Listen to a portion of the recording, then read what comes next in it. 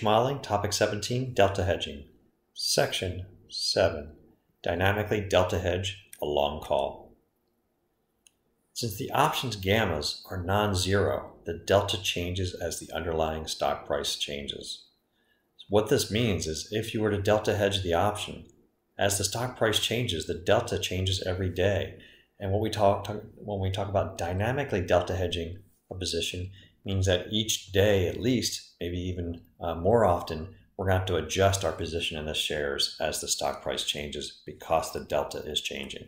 So here's an example of a dynamic delta hedging of this Google option. And these are the actual prices of the option after I was considering this purchase. So we'll go to the spreadsheet. Remember this option. It was a 615 strike on Goog. Implied vols were 18%. And I thought the volatility would be closer to 23%. So I was considering buying this option because the implied vol seemed pretty low. The market price was 10.05. So what I'm going to do, I was thinking about buying this option and shorting 50 shares of stock, which would be the rounded 49.77 delta on 100 shares. I would have to pay the $1,000. I'm sorry, I'd pay the $1,000 for that option and then short sell the stock. So here's the P&L for the first day through the life of the option, and these are the actual prices of the option. And let's see if I would have made money by buying this call and delta hedging. So what we have here is the beginning was a 13-day option, which is 0.05 years. The stock price was 614.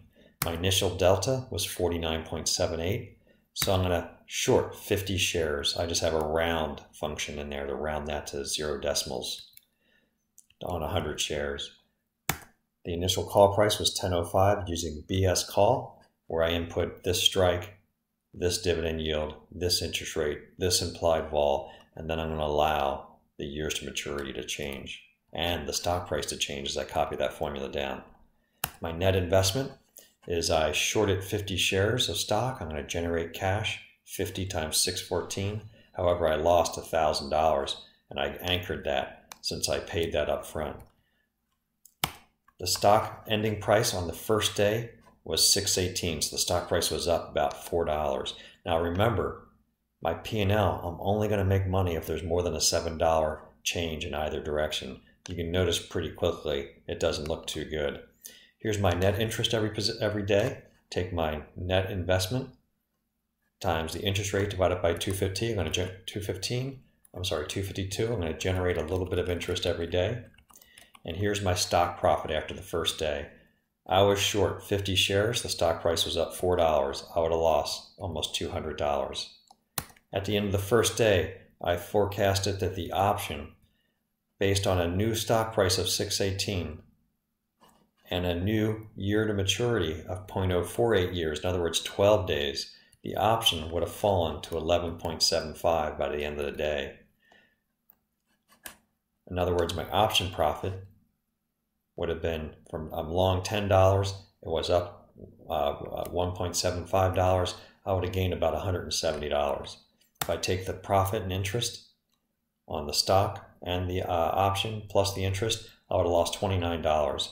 I then copied this down, and what's happening is I have the actual stock price changes for those 13 days. What you'll see is the only days I made money. This day, there was a $9 stock price change. This day was a $12 stock price change, and those are my two biggest days I made profit. Almost every other day I lost money. And what you'd see is I would have lost about $200 by executing this strategy. Now I'm going to slide over one cell, and I'm actually going to show you these are the percent changes of the stock price every day. Just taking the natural log of the new price over the old price. When I do that and calculate the standard deviation, notice the realized volatility over the life of that option was 15%.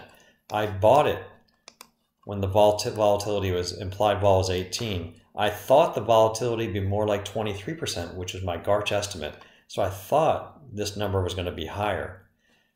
That's why I've lost money. I bought it at a volatility of 18.67.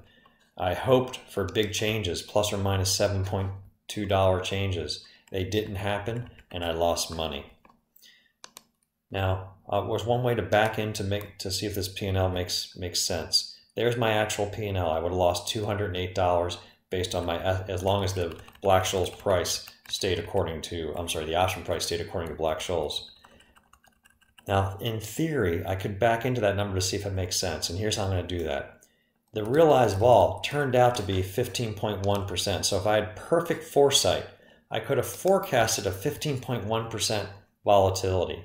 If I then valued the call option on day 0 using a 15% vol, I would have determined that this option was not worth $10, it was worth $8. In other words, it was $2 overvalued. On 100 shares, I should have anticipated losing $200 on this option. And when I do my daily P&L over those 13 days using that realized vol of 15%, what you see is I actually did lose about $200. So this is dynamically delta hedging. This option, buying at an implied vol of 18.67.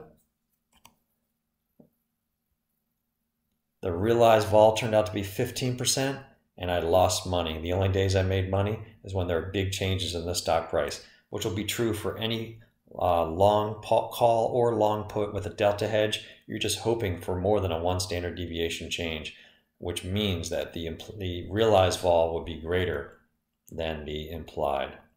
So there is my example. That 15% was greater than my GARCH and EWMA estimate, or it was less than my GARCH and EWMA estimates, and I lost money. Now in the last example, we thought that option was undervalued at 18% vol because I thought vols will be 20. Vols turned out to be 15.1% in realized vol, and I lost money. I was long volatility because I bought the option, and I lost money because realized vol was less than implied. I was hoping realized vol would be greater than implied. So that is dynamic delta hedging of a long call. In the next section, we'll talk about simulating these profits.